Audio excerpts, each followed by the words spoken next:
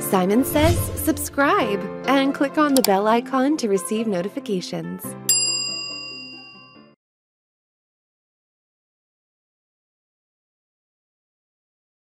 In this section of the course, we're going to be taking a look at how we can link tables to other Access databases. So we're going to start out by just discussing the background of this. We're going to take a look at importing and linking. I'm going to show you how to create relationships between linked tables, how you can use the linked table manager, and also how you can remove a link. So let's start by discussing the background of this. Now, as most of us already know, Access has been around for a very long time. And back in the day, it used to be based on a single file, and it was very much a desktop-based system. So one file would contain all of the tables, all of the queries, all of the reports, etc. But as time went on, this restriction became more and more difficult to manage as more people started to use the file. Giving them all access to one file and keeping all of the changes in step has become a lot more important. Now, another factor to consider. As Access databases became more significant, they very often housed data that was useful to other databases, other applications. So it became more important to be able to access data from other databases. Now let's take a look at our Northwind Traders database as a quick example. Now this database contains all of the information about invoices and purchase orders, various forms and reports, but it also contains information about customers. And customer information is widely used data in business. So to demonstrate linking other tables, we're going to create a tiny demo database. See it as the early stages of some kind of CRM system. And in doing that, I'm going to access the customer information from the Northwind database. So let's open up the customers table. Now notice here that each customer has a unique ID. And the customer in this particular example is actually a company. So what we're going to do first is create ourselves a new database. Remember, this database is going to be very, very small. So let's close down Northwind Traders. And we're simply going to create a new blank database.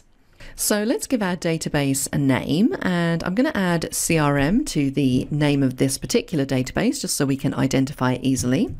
And I'm going to save it into the course files folder. Let's click on create. So there is my file. It just has one table in it, table 1. Let's right click and jump into design view. And we're going to give this table a name. Let's call it table customer contact and click on OK. So now I can start to go through and add in my fields.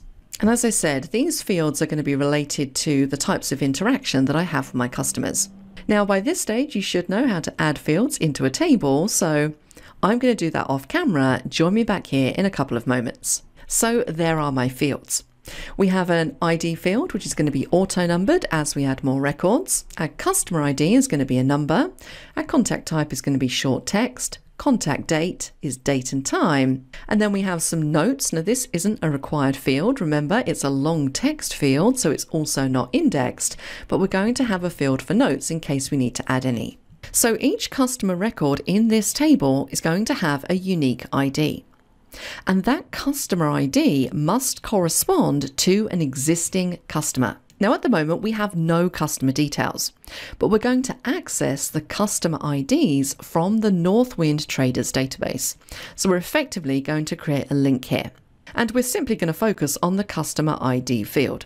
Now, given that we need to access data in another database, we're going to just close down our customer contact table.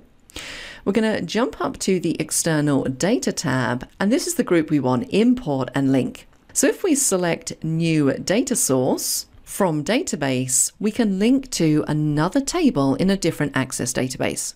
So let's choose this option. Now the first thing we need to do here is just browse for the database where the table that we want to link to is located. Now I have mine saved off into the course files folder. You might have yours saved in a different location, so just browse to wherever makes sense for you. Now one thing to note at this stage is that if you were to move this database into a different folder, it is going to cause problems. And I am going to talk through that problem towards the end of this lesson. So now we've selected where our file is, we have two options. And this is where we specify how and where we want to store the data in the current database. So do we want to import tables, queries, forms, reports, macros, and modules into the current database? So importing them is going to move those tables into this database. Do we want to do that, or do we just want to link to the data source by creating a linked table? Now, if we choose link, which is the option that we want in this scenario, Access will create a table that will maintain a link to the source data. And that's exactly what we want, because we're linking to the Northwind Traders database. And there might be a whole bunch of people who constantly make updates to the particular table that we're linking to at Northwind Traders. So I don't want to have to re-import a copy of the table every single time somebody makes a change. I want it to update automatically. And if we choose to link, that's exactly what's going to happen. So this is the option that we want. Let's click on OK. And now we can choose which table in the Northwind Traders database we want to link to. So these are basically all of the tables from Northwind. So we want to link to the customers table. So we need to select that and click on OK. And notice what's happened here. If you take a look over in the navigation pane, we now have our original table, but we also have the customers table. Now notice it does look slightly different from the one above in the fact that we have a little blue arrow at the side. And that really just lets us know visually that this is a linked table. Now before we go on any further, just a couple of important points to mention. Being able to do this in this way will very much depend on the security on the Northwind Traders database. So it might be that when you try to do this, you just don't have the correct level of access. A second point worth mentioning is that I sometimes rename these linked tables to remind me where the table is coming from. So instead of just customers, if I right click and go to rename, I want to make sure that I know that this is coming from Northwind Traders. So I'm going to add NWT underscore on the front there. Now that doesn't change the name of the table in the original location or anything like that. It is purely for your reference. So let's open up this table, double click, and we're going to jump straight into Design View. Now notice straight away we get a warning message. It's basically telling me that this is a linked table whose design cannot be modified.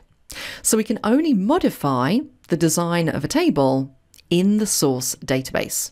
But notice that we can open it anyway, regardless of that fact. So let's say yes to open anyway, and we can now see all of the fields within this table.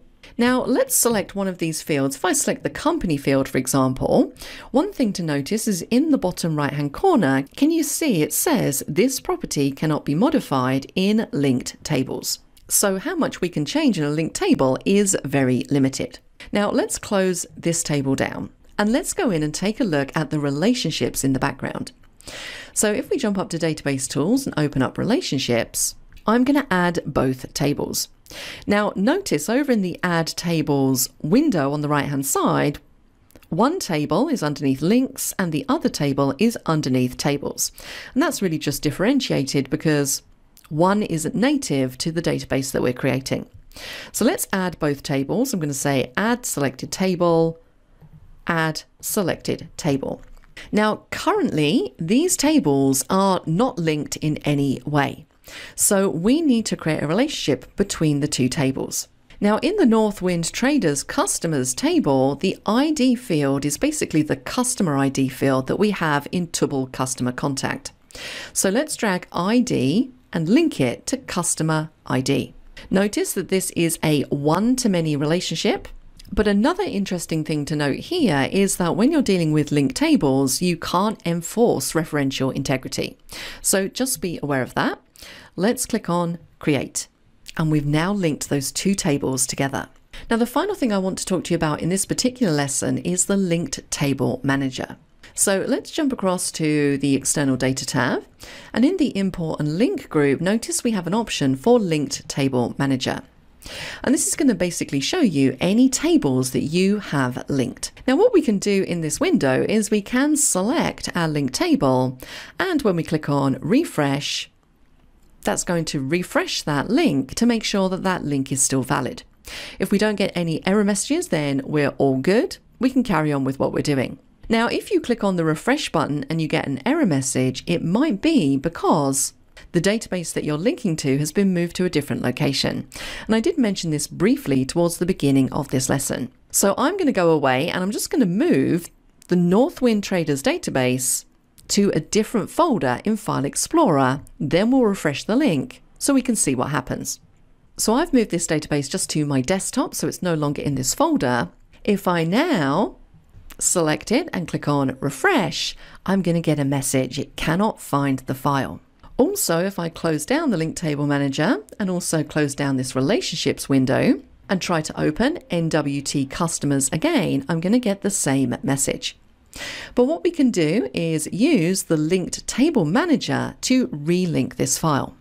Notice we have a relink option. Let's click it and we can then browse to the folder location where the file now exists. Now all I'm going to do here is simply move it back to its original location. So for me, that's the desktop. There is the file. I can select it, click on OK. It's telling me it's going to update all selected tables with the relinked data. That's fine. Let's click on yes. And now we have that new location. So when we click refresh, we should no longer get that error message and we should be able to open NWT customers. Now I'm just going to go away and move this file back to its original location off camera. So join me back here in a couple of moments once I've done that. The final point to mention here is how we can unlink a table. And this is really straightforward. Back into Linked Table Manager, we can select the link and we have a delete option over in the right-hand menu. If you're not a subscriber, click down below to subscribe so you get notified about similar videos we upload. To see the full course that this video came from, click over there. And click over there to see more videos from Simon Says It.